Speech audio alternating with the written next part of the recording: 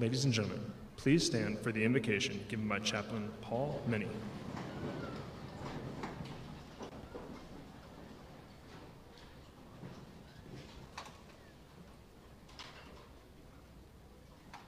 Let us pray. Lord, on this day of graduation, we thank you for the countless blessings that have brought us to this day, for your steadfast presence in an ever-changing world, for your protection in love in challenging times, for your continued guidance as we step into a world full of hope and promise. Today, as we celebrate and welcome these new soldiers and their families into the next step of their journey, we ask for your blessing, we ask for your wisdom, we ask for your grace. Bless this day of graduation, bless these soldiers and their families, and may God bless the United States of America. Amen. Please be seated.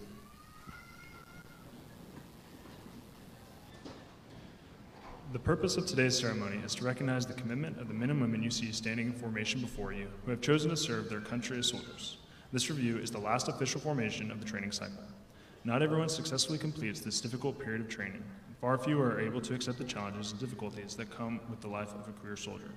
But those in formation today represent disciplined, motivated, physically fit soldiers who exemplify the Army's 7 core values: loyalty, duty, respect, selfless service, honor, integrity, and personal courage. They are imbued with the warrior ethos and display the tenets of putting the mission first, never accepting defeat, never quitting, and never leaving behind a fallen comrade.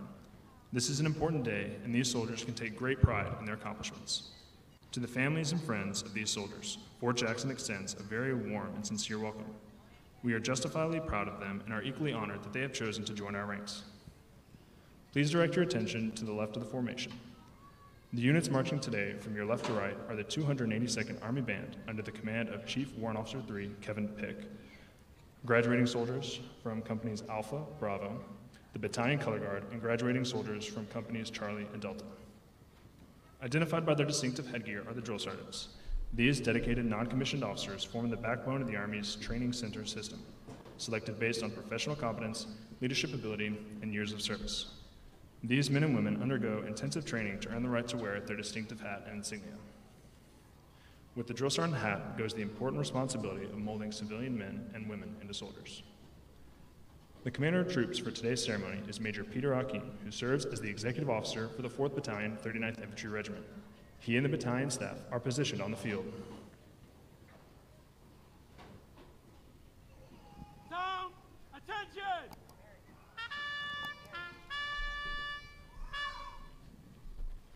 The reviewing officer for today's graduation is the commander of the 4th Battalion, 39th Infantry Regiment, Lieutenant Colonel Thomas Burns. On his left is Command Sergeant Major Kevin Karofsky, the battalion's senior non-commissioned officer, master trainer, and principal advisor to the commander.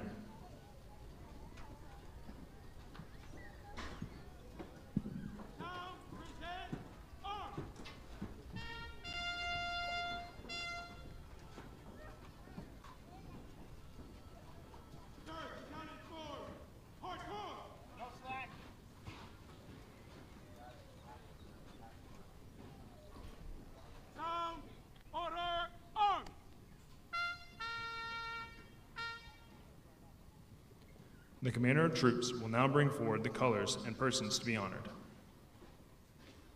Colors and persons to be honored. Center, march!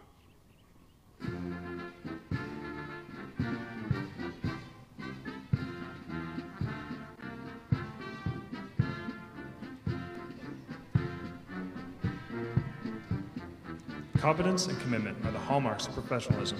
The soldiers and drill sergeants coming forward will be recognized for their excellence in training and duty performance and serve as examples to all.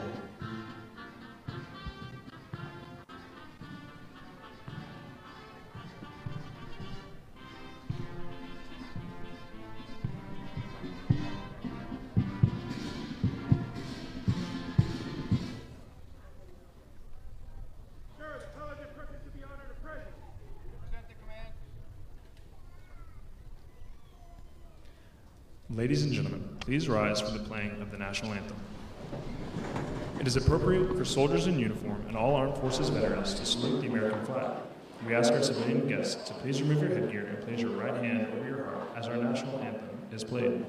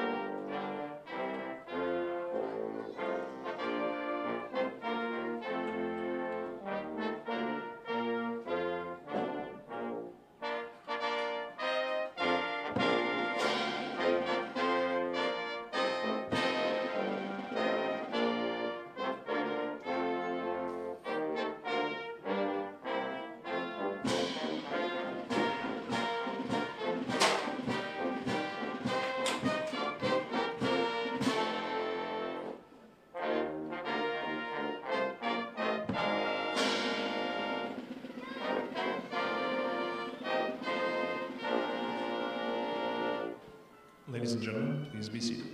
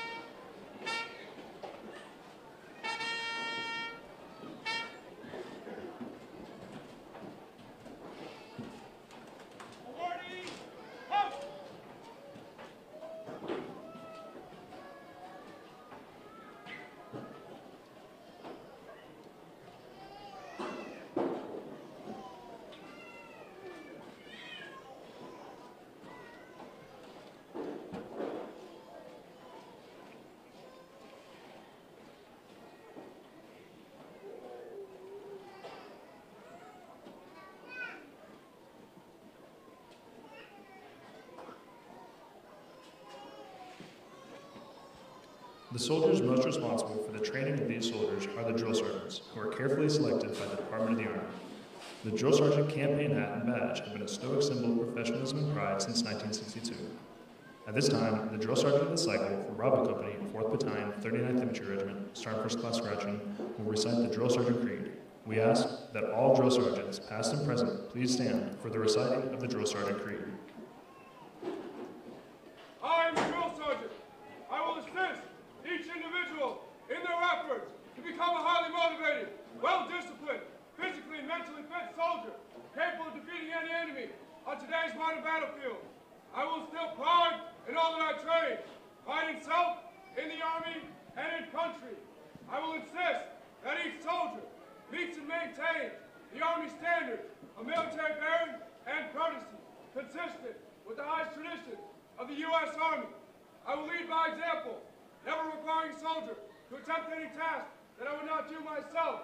But first, last, and always, I'm an American soldier, sworn to defend the Constitution of the United States against all enemies, both foreign and domestic. I am a drill sergeant. This will defend.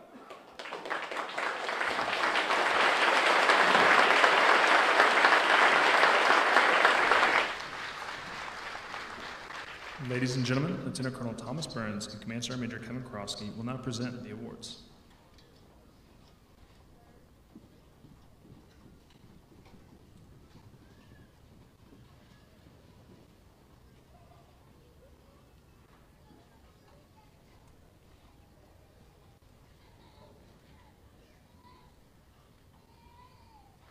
The outstanding drill sergeant of the cycle for 439 Infantry Battalion is Connor Gratchen from Kenosha, Wisconsin.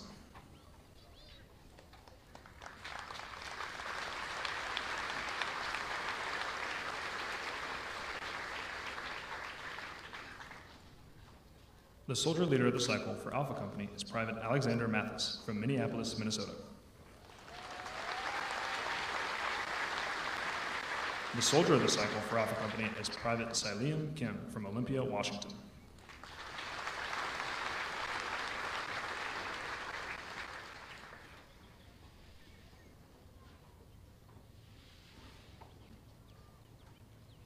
The soldier leader of the cycle for Bravo Company is Private First Class Jennifer Barrios from San German, Puerto Rico. The soldier of the cycle for Bravo Company is Private Gavin Cruz from Dedeo, Guam.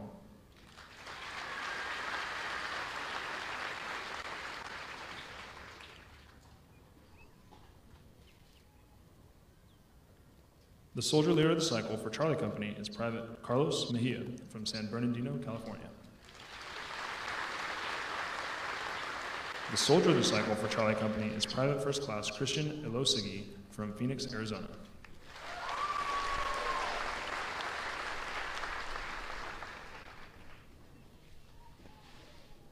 The soldier leader of the cycle for Delta Company is Private Dylan Wallace from Asheville, North Carolina.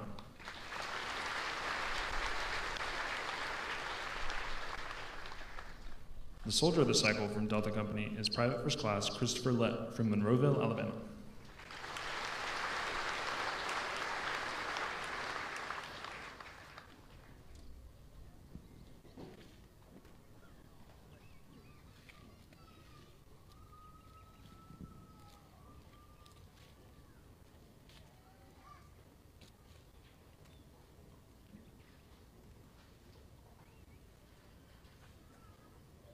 Ladies and gentlemen, the commander of the 4th Battalion, 39th Infantry Regiment, Lieutenant Colonel Thomas Burns.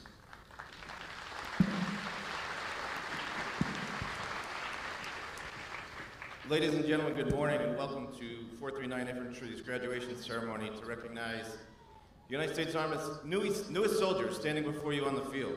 I'd like to extend a thank you and a warm welcome to Major General Mrs. Harder for attending today, to our Post and Army Training Center Commander, General Kelly, to our Post CSM, Sergeant Major Oakes, Colonel Solheim, Colonel Hutton, Sergeant Major Blyler, other distinguished guests, and most importantly, to you all in the stands and watching virtually, the family and friends of our graduating class. It's a great day to be at Fort Jackson and a part of the Hardcore Battalion team. To begin, and I know how much he loves when I do this, we are privileged here today to welcome First Sergeant Retired Ed Hogue and his wife Kathy. Ed served with the battalion as a squad leader in battle company during Vietnam and is a distinguished member of the regiment. During 2 tours here at Fort Jackson, he also served as a drill sergeant, senior drill sergeant, and first sergeant. And we stand here today as proud members of this battalion and regiment because of the legacy left by veterans and their families like Ed.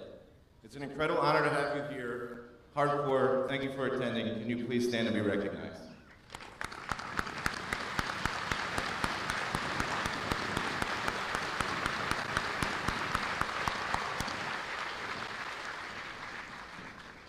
In fact, I'd like to recognize all of our veterans and retirees of our armed services, past and present, in the audience today. To my brothers and sisters in arms, thank you for attending.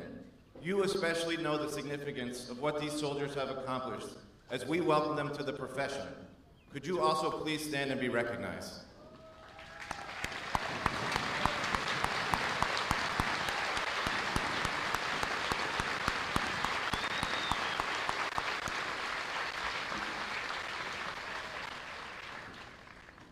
So, a little over 10 weeks ago, the 513 soldiers you see before you left home. Some of them for the first time.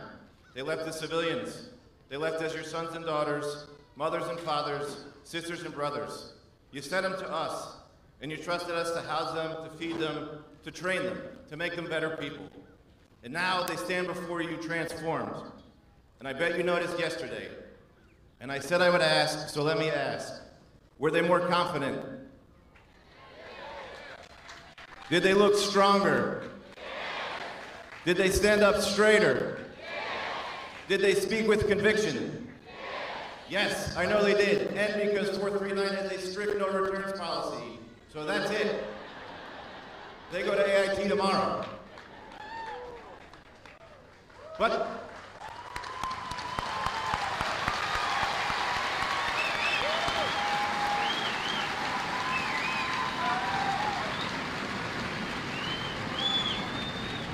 to be serious, they have learned a lot over these last 10 weeks.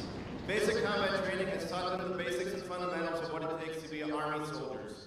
Shoot, move, communicate, survive. So they can take care of the people to their left and their right. More so, they've learned about themselves, to push further than they thought possible, to never quit, to be disciplined, even when no one is watching. But I think most importantly is what they've learned about others, to treat people with dignity and respect, to interact with people from different cultures, races, religions, and creeds, and to share burdens, because they are part of a team that is stronger than any of them are alone. America, look at the field in front of you. For so many different reasons, the soldiers before you have answered the call, and they hail from every corner of this great country, from the Atlantic to the Pacific. But they also come from 27 different countries spanning 6 continents, Antarctica one day, and speak dozens of different languages as their native tongue. And yet, they all volunteered to serve this nation, to support and defend the Constitution of the United States, to protect this diversity that makes us so unique. A nation not defined by our shared background, but our shared beliefs. America, this is you. This is us. They represent our greatest resource and our largest strength, our people. And the best part about people is that they all have stories. And for this graduating class, their Army story is just beginning. But some of their stories are already very powerful and will only grow more impactful. Let me share a few with you.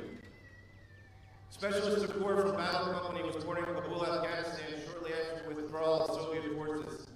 Forced to flee with his family and live in a refugee camp in Pakistan. After coalition forces overthrew the Taliban, he and his family moved back to Kabul, where he completed high school and went on to study English literature at Kabul University. He then worked as an interpreter and worked despite the constant risk to himself and his family. A short time ago, he was granted special visa status and moved to the United States, and now stands before you as an American soldier, ready to give back for bringing him and his family to safety.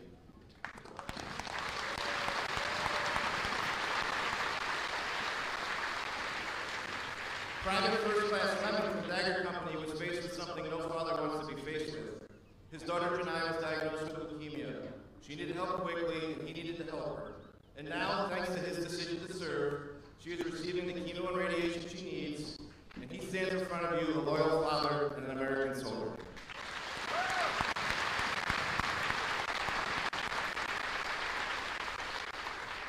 Private Berrigan from Charlie Company had a difficult upbringing, surrounded by gang violence, kidnapped and thankfully rescued in Mexico before his family was able to safely make it to the United States and start a better life.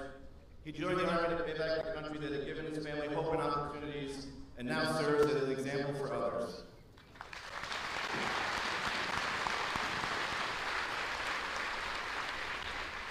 Private Torres from Alert Company started his journey months ago. He decided to make a change in his life, worked hard, and started working out, and has now lost over 100 pounds on his journey. Today, his disciplined efforts and professionalism are on display as he stands before you, an American soldier ready to serve his country.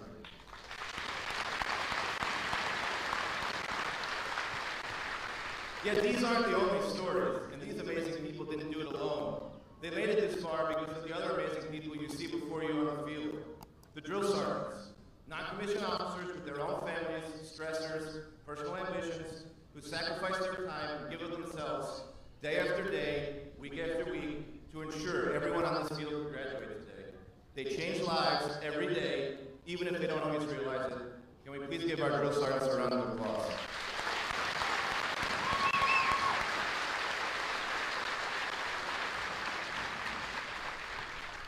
And now to you, the soldiers of the Hardcore Battalion. Be proud of what you've accomplished, and don't let anyone take away what you've earned. Don't give them any reason to, ever. Earn it and live it every day you wear this uniform, and even once you take it off. You are about to enter a long and storied tradition written by those that came before you. You are now an American soldier. Remember, you've learned you're capable of far more than you ever thought possible, that you can accomplish anything you put your mind to, and that nothing worth earning is ever easy. You know, we have an old saying here in Eternia, don't say goodbye, say good journey. So get ready to run in the sun, to train in the rain, and to fight at night.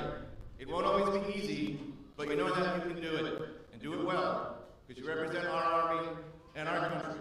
So good luck, good journey, hardcore, strike strong, and we practiced this yesterday, victory.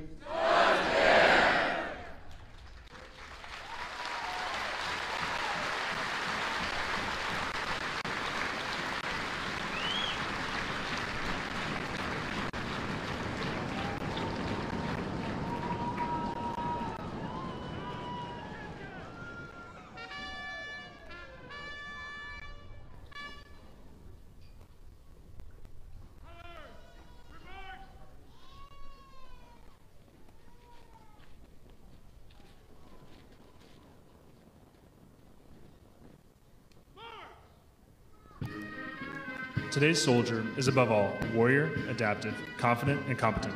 As a soldier, you are totally committed to the warrior ethos, grounded in Army values, and determined to destroy enemies of the United States of America and her allies. The United States Army Soldier's Creed embodies this commitment. To the soldiers on the field, the uniform you wear at this moment is more than an outward display of your vocational choice. Your uniform is a symbol of a nation and an unspoken assurance to all who see you that you are a willing and able protector of the freedoms so arduously fought for by all who have gone before and those who will bravely come after. You have become what you set out to be, a soldier in the United States Army. The Soldier's Creed is your declaration of your unshakable commitment to the ideals this nation was founded upon and will continue to guarantee. Ladies and gentlemen, please stand as Private Liam Kim leads the soldiers standing before you through the reciting of the Soldier's Creed. The Soldier's Creed! I'm an American soldier. I'm a warrior and a member of the team. I serve the people of the United States and live by Army values. I'll always place the mission first. I will never accept defeat.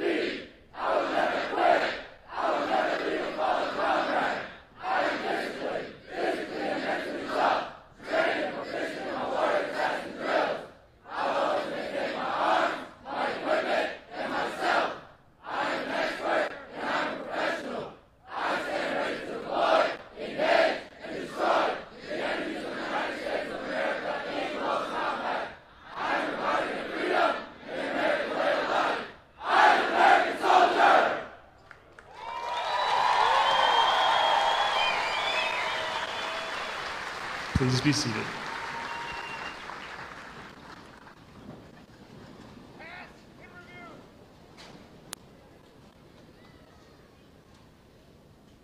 Pass! In review! In consideration of those around you, we ask that you please remain seated and in the bleachers until all soldiers have passed their viewing stand and the conclusion of the ceremony is announced. As you are approached by the American flag, it is appropriate to rise and remain standing until it is passed to your right. Once the ceremony has concluded, family members of awardees may meet their soldier under the canopy to the left of the bleachers. All other family members and friends, please meet your soldier on the field once instructed by the narrator and by respective companies. The 39th Infantry Regiment was organized at Camp Syracuse, New York on 1 June 1917 by transfer of veteran troops from the 30th Infantry Regiment. In December 1918, the 39th Infantry Regiment was assigned to the 4th Infantry Division, and in the spring of 1918 sailed for France as part of the Army Expeditionary Force in World War I, and joined the battle for the first time during World War I in the now famous Aisne-Marne Offensive. The regiment was later reassigned on 1 August 1940 to the 9th Division, which the regiment fought under in World War II. The 39th Infantry Regiment would subsequently participate in a myriad of key engagements to include storming the beach of Algiers, securing Utah Beach, and culminating in the Battle of the Bulge, and aiding in the capture of the Remagen bridgehead. After a series of inactivations and activations, 4th Battalion, 39th Infantry Regiment deployed in 1966 with the 9th Infantry Division to the Republic of Vietnam, participating in Operation Palm Tree, the 1968 Tet Offensive, and the Battle of the Plain of Reeds, becoming immortalized as the Hardcore Battalion. The 39th Infantry Regiment was inactivated 25 September 1969 at Schofield Barracks, Hawaii, and relieved from assignment to the 9th Infantry Division. The 39th Infantry Regiment was transferred 3 April 1987 to the United States Army Training and Doctrine Command and activated at Fort Dix, New Jersey, then later departed Fort Dix, New Jersey for Fort Jackson, South Carolina, arriving on 22 August 1990, where the 4th Hardcore Battalion was subsequently activated on 1 October 2017.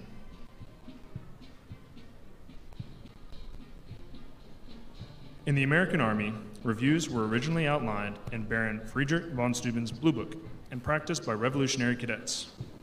A review consisted of 4 stages: a formation of troops, presentation and honors, inspection, and a march and review. Today's reviews have incorporated 3 additional stages: honors to the nation, remarks, and a conclusion. The presence of the band or military music represents the significant role that the drum, fife, and other musical instruments have played throughout military history for signaling in camp or on the battlefield. The presence of the colors at the center of the formation represents their presence at the forefront of the unit during the heat of battle.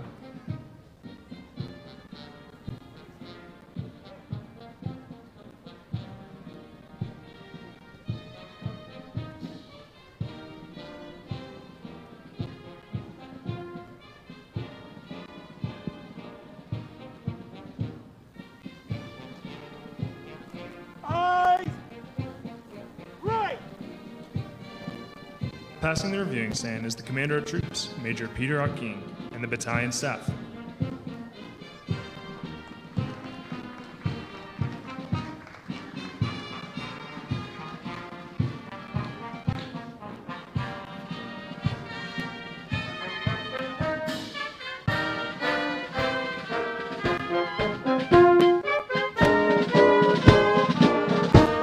The 282nd Army Band is commanded by CW3 Kevin Pick. The drum major is Sergeant First Class Corey Walton.